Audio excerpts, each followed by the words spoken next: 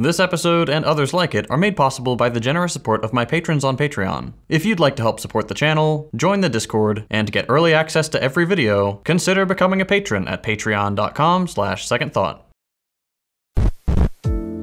Okay, last video of the year. Hi there. This is one of those videos that will likely attract a lot of new viewers. If you're one of them, welcome to the channel. My name is JT, and I make videos about politics and culture from a socialist perspective. I made one of these last year, and I figured it'd be fun to revisit the topic. A lot of structural issues remain unchanged, so if some of this sounds familiar, don't be surprised. So let's get straight to the heart of the matter. Many of the problems in your life are either caused or worsened by capitalism. The good news is, we have the means to solve these problems.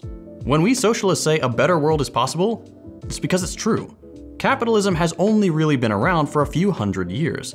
It's a little bit silly to assume that we just magically found the perfect system and this is how humans are supposed to live. It's not utopian to think that maybe something better can come after, and it's not being bitter or envious to criticize the status quo. Things are bad, we know why, and we know how to fix them. Every system eventually comes to an end. Just as humanity progressed from feudalism to capitalism, so too will capitalism give way to socialism. It's the logical next step in human development.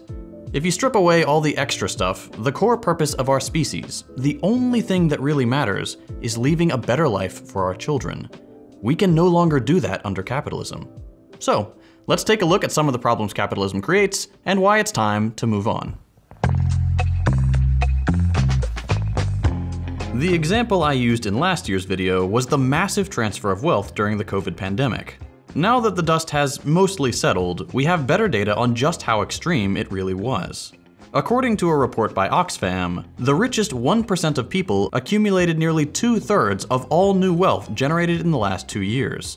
I'll say that again. Of the $42 trillion of wealth created since 2020, the richest 1% of people, 1%, siphoned off 26 trillion of it. Put another way, for every $1 of wealth earned by someone in the bottom 90%, the upper crust amassed $1.7 million. During the first 2 years of the pandemic specifically, the 10 richest people on Earth accumulated over $1.5 trillion of wealth, which coincidentally is roughly the amount of wealth lost by everyone else. These 10 people, already so rich they'd make the pharaohs blush, raked in money at a rate of $1.3 billion every single day for 2 years. Together, these oligarchs hold more wealth than the world's poorest 4 billion people. That is staggering inequality. In a time when 99% of humanity was struggling to make ends meet, when companies were sacrificing their workers on the altar of profit, when millions lost their jobs and had to survive on 2 tiny emergency checks over the span of 2 years, the ultra-rich were safe, isolated, and profiting massively off the suffering of their fellow human beings. One staggering statistic that really puts this wealth disparity into perspective is that if these 10 multi-billionaires lost 99.99% of their wealth right now, they'd still be richer than 99% of the population. It's hard to even conceptualize that kind of inequality, but this is what capitalism produces. It's not that capitalism is evil, it's that it is beholden to its own inherent logic, the logic of the profit motive. If the profit motive says 1 million people need to die to save the economy, then the only possible outcome under a capitalist system is that 1 million people will die. I said last year that this is not a system that works, but I want to amend that statement. Capitalism does work. It does the thing it's supposed to do, which is accumulate capital. But because of how capitalism works, we're left with a society in which the extreme wealth of the few is a direct result of the suffering of the many. And that tiny handful of multi-billionaires will only get smaller over time. An economic system constructed to produce winners and losers will always end in monopoly. Look at Google, look at Amazon, look at Disney. Every facet of our society is being consolidated under ever-growing megacorporations. And that's not going to stop. It can't.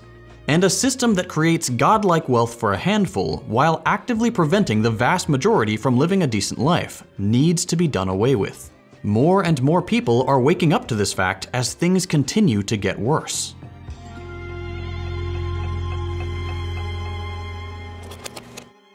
But okay, come on. Capitalism is an improvement over feudalism, right? We can't just throw away the best thing we have.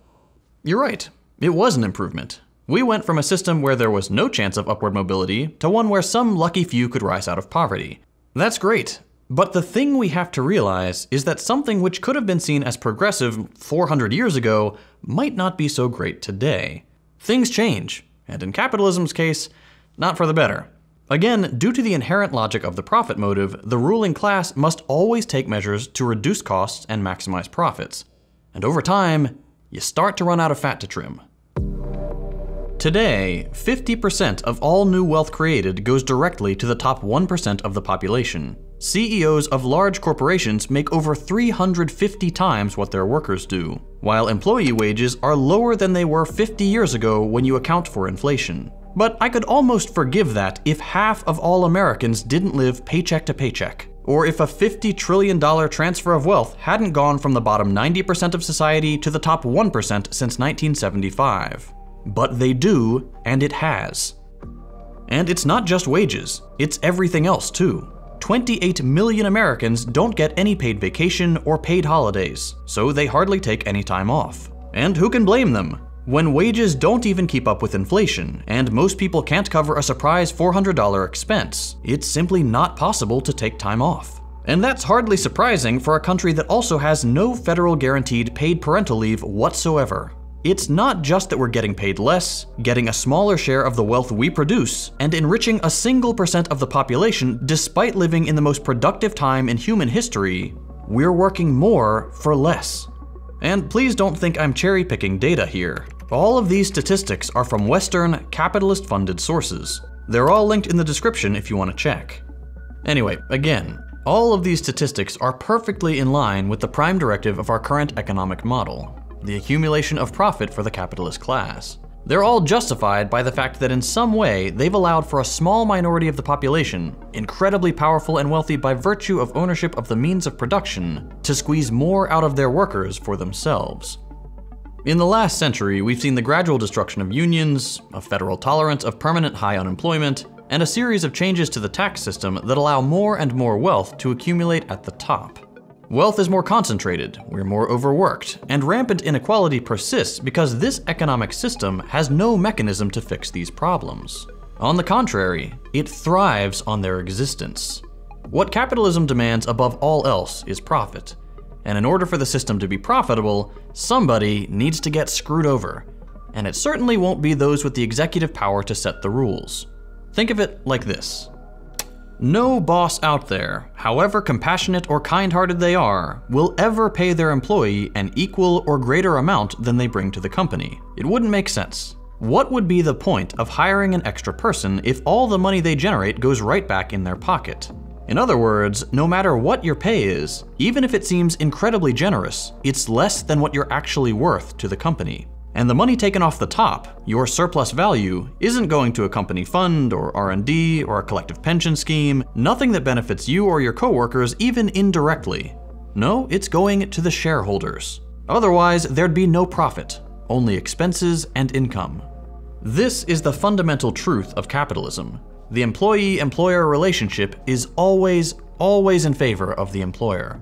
Because when it isn't, companies aren't profitable. And that's a big no-no under capitalism. And the rest of the economy is there to facilitate that. A consistent natural unemployment and a minimum wage that hasn't budged in 15 years together gives your boss the ability to replace you at any time. It keeps you compliant to their power under threat of poverty. And it gives them leverage to steadily increase the gap between how much money you make for the company and how much you get paid.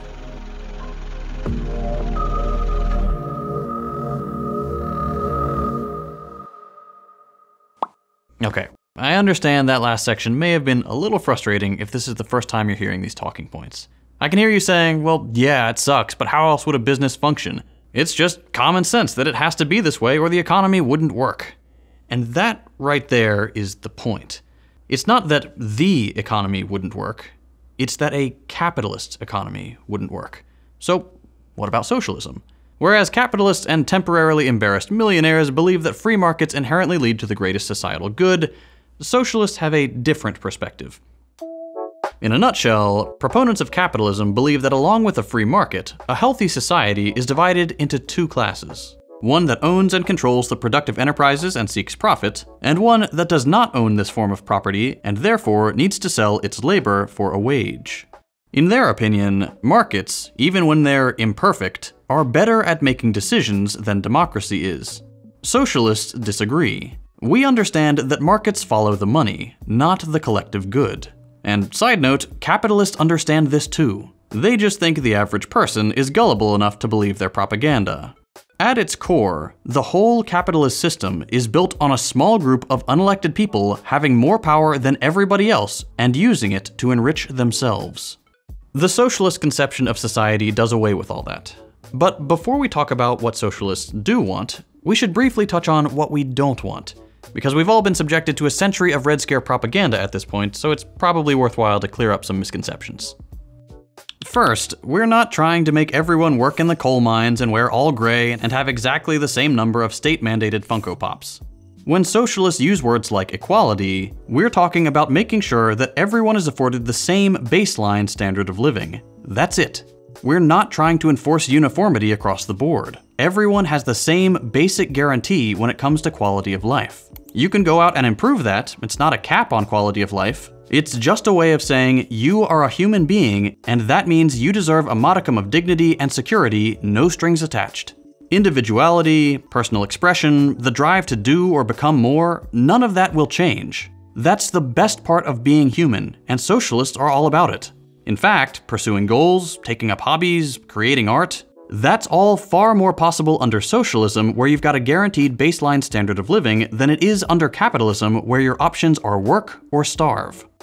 Okay, we've said that a couple times now. Guaranteed standard of living. What specifically does that mean? Universally free, or at the very least universally accessible, housing, education, food, water, and healthcare for all. The right to a life of dignity and basic security because those things are well within our power to provide. There's too much food going to waste, too many empty houses, too much stuff being destroyed to artificially inflate its cost, and too many people making a profit by hoarding our basic needs. Socialists are tired of people being pushed into grueling, dangerous, or demeaning jobs by being threatened with eviction and starvation. Why are we so intent on holding ourselves back by keeping the majority of the species poor and unable to pursue their passions? A society that invests in itself by allowing its people the ability to flourish has a far better chance at longevity and public support than one that withholds necessities for the sake of greater profit. Another thing socialists propose is democratic control over the means of production. We use that word a lot. What does it mean? Think large companies, factories, farms, literally the means by which capital is produced. We advocate for an economy run democratically and not in the search of profit. This can take many forms, whether that's a cybernetically planned economy, a network of autonomous communes, or some other method. What works in the US may be different from what works in other parts of the world. What we can say for certain is that they would all work better than what we have now. Workplaces would be run either without a boss or with one elected by the workers, and the products of this economy would be geared towards satisfying the needs and wants of society without having to be profitable to do so. If you're having a hard time imagining what a democratic workplace would look like, just think about your current job. I'll take retail as a common example.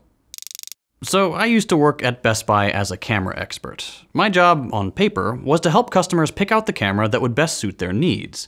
In reality, management just wanted me to upsell people on more expensive gear. To make a long story short, the camera department is kind of detached from Best Buy proper. We technically reported to the respective brands, and we didn't have a brand manager there most of the time. When left to our own devices, the camera department had the lowest rate of product returns in the store by far, because we decided amongst ourselves how best to meet the customer's needs. When corporate started pressing us for higher profits and the GM started forcing us to upsell, the return rate skyrocketed, actual profits shrank, and the department got all kinds of negative reviews. In this scenario, and countless others across the labor landscape, the workers know best how to do their job, and meddling from an unelected manager only makes things worse. Democracy in the workplace increases efficiency and morale and reduces waste. It's a no-brainer. One final thing I'd like to talk about is democracy at the national level, the ability to have a say in how your country is run. In the United States, we supposedly elect people who enact policies that reflect the will of the people. It's pretty clear that this is not actually the case. Studies have shown that what the average person wants has next to zero influence on policy, while what lobbying groups want does. Because both major political parties are in the pocket of capitalist industry, particularly fossil fuels and the military-industrial complex, we end up with representation for those with wealth and power. This is something that Socialist noticed over 100 years ago. For example, in his book The State and Revolution, Lenin said, "In capitalist society, democracy is always hemmed in by the narrow limits set by capitalist exploitation, and consequently always remains, in effect, a democracy for the minority, only for the propertied classes, only for the rich. Freedom in capitalist society always remains about the same as it was in the ancient Greek republics. Freedom for the slave owners." The average American doesn't want to send billions of tax dollars to fund genocides or proxy wars. We don't want to subsidize industries that are making the planet less habitable for our children. We want labor protections, a better work-life balance, a healthcare system that won't bankrupt us.